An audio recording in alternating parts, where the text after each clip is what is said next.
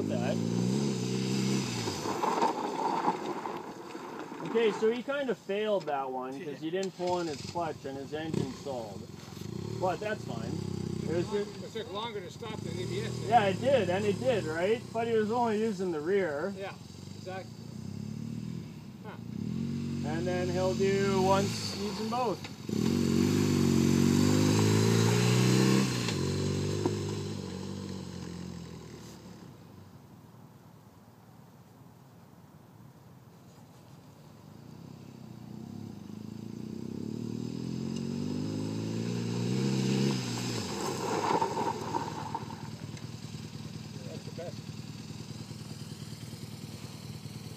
And that was with both, okay? I mean, obviously you could close the gap little by little, and we're really not out here to compare distances. Oh wow, that was longer, this was shorter.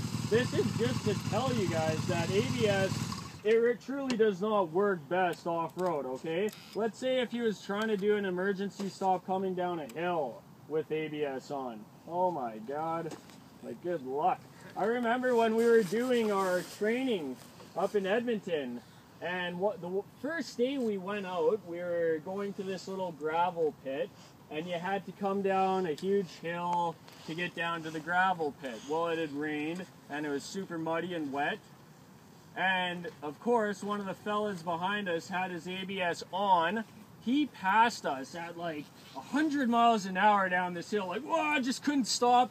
Probably squeezing with all his might. Luckily, he didn't crash at the bottom, but you know, that was an eye-opener for us. Like, whoa, and at the bottom, he was freaked out. Like, I was squeezing as hard as I could, and, you know, you can't fight the ABS, so... Anyhow. If you're, you're on say a long road, gravel road. Okay? Yep. Long day.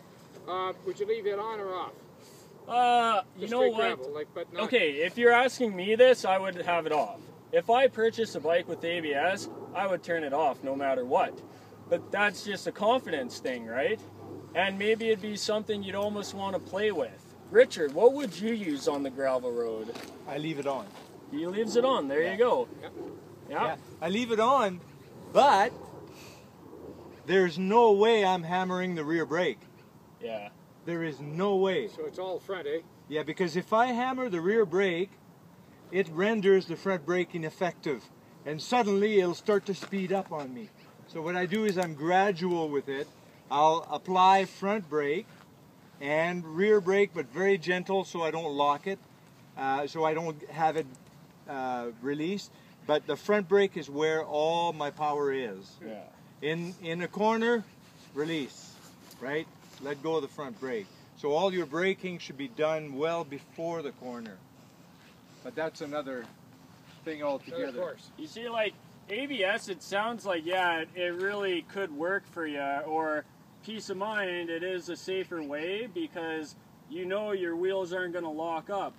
But actually, sometimes you need more for that control. If you just had a little bit more brake, you could have saved it or you could have redirected. You didn't have enough to do what you want, right? Yeah. So it could work both ways. It really could.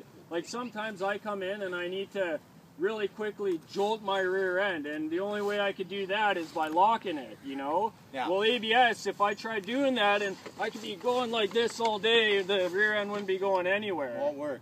So it's all something to play with.